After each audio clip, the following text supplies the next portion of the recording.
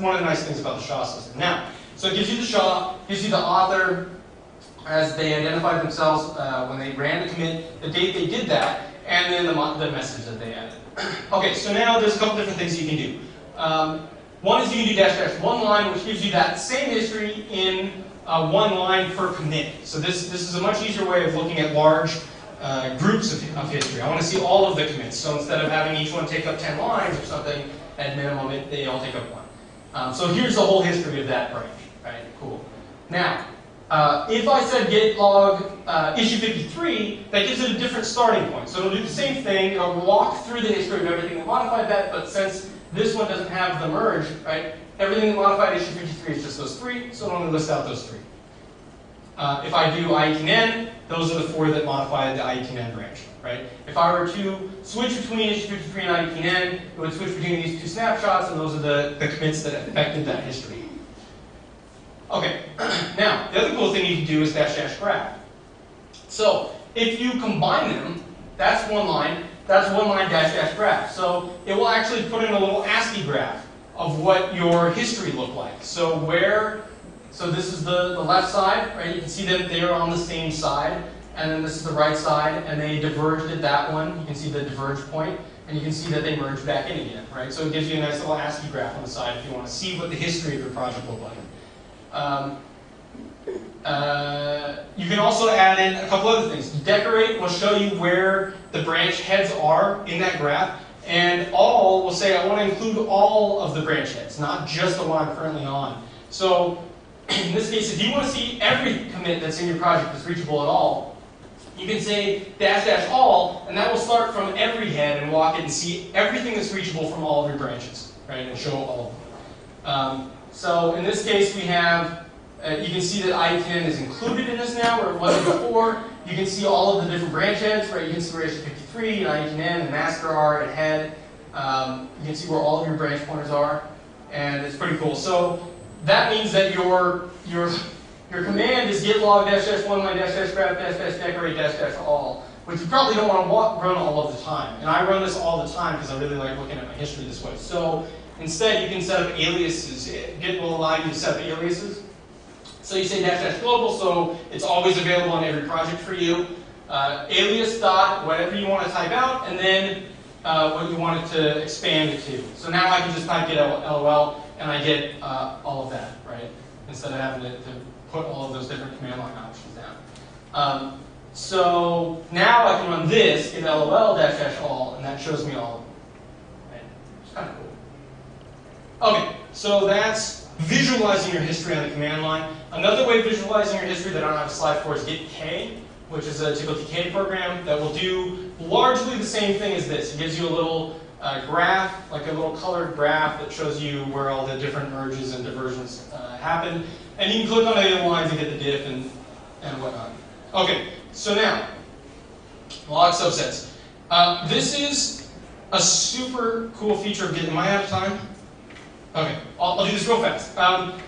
No, wait, I have 10 more minutes. Okay, so this is a really cool feature of Git where you can say, this is sort of a graph operation. You can say, this has to deal with reachability. I want to see every commit that's reachable from branch A that's not reachable from branch B, right? I want to see the difference between the two branches. So show me what is unique to branch A relative to branch B, is what that says. It says not reachable, you put a not sign. So, if I were to say what is the set of commits that matches issue 53 not I10, it's going to say, okay, everything reachable by issue 53 are these, everything reachable by I10 are these, so remove them all, right? Show me the difference. So the difference are these. These are the ones unique to issue 53 that are not relative to I10. If you're on I10 and you merge 53, those are the two that would modify your tree. Does that make sense? So this shows you unique commits. So if you were to say that, it'll just show you those two. Now, if you want to say what is in my I10N branch that I have not yet merged into master, even if you've merged into master already at some point, you want to see what's in I10 that's not in master. You can say get log I10N, not master. And that'll say here's everything reachable by I10N. Remove everything reachable by master already, and all we're left with is this one commit. This is the only one that's unique to this branch, right? Relative to master. and now if I run git log, I can just see that one, right? Or you can do, there's other options to git log. You can do -p and see the diff inline, so you can actually see what that commit is. You can do --stat, it'll show you all the files that were modified and how much they were changed relatively, and stuff. So now I can decide if I want to merge in I18N into my master branch, right? So if you're on your master branch, you want to decide if you want to merge that in, that's a really good thing to run before you do it. So now, here's a quick quiz, since you have learned all of that perfectly. What does this do? I was going to ask.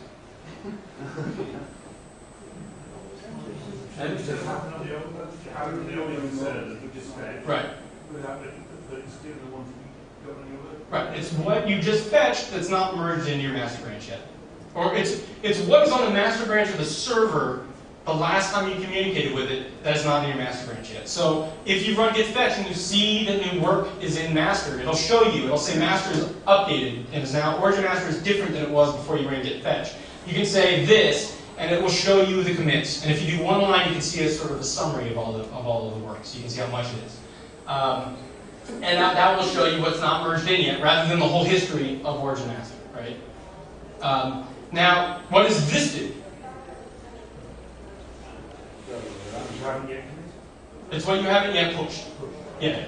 So it's what's on your master branch you have not pushed to the origin yet. And so you can have both. Both can have, if you did a fetch and you've done some work and you fetch down some work and it's the merge, you can have commits on both sides of this, right? And so you can merge it together and update the thing, or you can just look at them and decide if you want to do that or not, or how difficult it's going to be. So, okay. So that's really useful. The other nice thing, there are other ways of doing this. You might see this with 2 dots in between them instead. And the difference is, with the 2 dots, is that you can only put in 2 sides. So it shows you the same thing, but there's a problem in that I can never remember which side goes on which side. I literally could not tell you right now. I think this would be originmaster master, but I can never remember it. So I like doing this because it's a lot more explicit. It's easier for me to remember that you say not on the one you don't want. But the other nice part about this is that you can list off multiple of them. You can say git log master I18N issue 53 not origin master. What is in all of my branches that's not an origin master? Right? Or you can say issue 53 that's not in this one and this one. So that's pretty cool. Okay, so finally, merge branches. So if you run git branch and you see a whole bunch of branches, yeah? Just a quick question. Yeah. The top, the 2 dots, I saw someone using 3 dots. Is that related? 3 dots is similar. It means unique to one side or the other. So 2 dots will say unique to one side. So what are the commits that are unique to one of the sides? 3 dots will say on the left side or the right side. So all the commits that will have to be merged together. You usually, because it's not that useful to just see a list of them, you usually see that with --left right, which will put a little pointer that says which side of the equation each commit is on, and you can see them all in a list. It's very rare that people use that though. The other place you'll see 3 dots, this is even getting more confusing. The other place you'll see 3 dots is with diff. If you wanted to diff master and origin master, you don't do git diff master origin master, because what that would do is a straight diff between the 2 snapshots. And so what that would look like is it would look like it's removing everything from master and adding everything to origin master, right? Because diff shows you the diff on how to make one snapshot look like another snapshot, right? So instead what you do is you put 3 dots in between and it will tell you the diff between the common commit and the second side. So what is unique to one side. So usually what you want to do with diff is git diff master 3 dots origin master to see what's unique to origin master and diff format. Always use 3 dots with diff because it's always going to give you what you want. Without them, you'll just see a bunch of negatives that you don't mean to see. Normally I teach that thing, but I only have 2 hours, luckily for you guys. Okay, so merge branch. This is the last thing I want to introduce, and then we'll take a couple questions or go drinking or something. If you say git branch --merge, that will show you a list of the branches, your local branches, or with -a or -r, it'll show you the remote ones as well. It'll show you a list of your branches that are already merged into your current head. So these are deletion candidates, right? Because you've already merged them in, you likely don't need them anymore. This is a good way of finding branches on the server. Like if you had issue 53 on the server and you merged it in and pushed it to master, and you didn't need it on the server anymore, you can see if it's still on the server this way, right? Or if you still have a reference. But this will give you a list of all the branches that you could possibly delete because they're already reachable from wherever your current head is. This gives you the opposite. These are ones you probably don't want to delete because they have unique work on them, right? So you can go through each one of these and say git log that branch, not head, and see what's unique to it. And it'll give you something. Okay, so review. Git init initializes a skeleton of a new Git repository in some directory. Git clone, you give a URL. It gives you a full copy, basically every bit that is on the server, it puts on your local directory and gives you a checkout so you can start working on it. Git add does three things. It starts tracking content, it stages changes to modified files, and it marks as resolved merge conflicts. Git status shows you what has been modified on your disk or what's been staged or what is in a conflicted state still if you had merge conflict. Commit records a snapshot of your index. Branch will list out branches, create branches, delete branches, rename branches. Check out switches between your branches. Merge will merge in two different branches. So you're on one, you merge in another one. It will incorporate all the changes on that branch. Push, you give it an alias or a URL and then a branch, and it will push all the changes on that branch up to the alias if it can. Fetch will synchronize your local database with that server, whatever server it is. Generally, you only have one. You might have 100. It just depends on how you're running your system. And you can just give it an alias or a URL, and it will fetch from that URL. Pull will do a fetch and then an automatic merge. And finally, log will show you a list of commits or differences between branches or things of that nature. Okay, so those are 12 commands. I think that's all that I introduced, is the 12. You can do basically everything you need to do in Git with those 12 commands. There are a lot of other ones you can do as well, but those are the basic ones, and hopefully that's a good base for using Git effectively. And, sorry, that's it. Thank you very much.